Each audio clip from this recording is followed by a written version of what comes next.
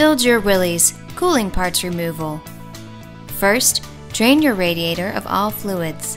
Then, loosen the upper radiator hose clamps and remove the hose from the thermostat housing and radiator. Loosen and remove the lower radiator clamps and hose from the water pump and radiator.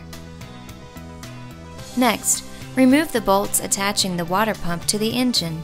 Tilt the radiator carefully if needed and lift the water pump and fan assembly away from the engine. Finally, remove the bolts attaching the radiator to the front crossmember and remove the radiator and shroud assembly.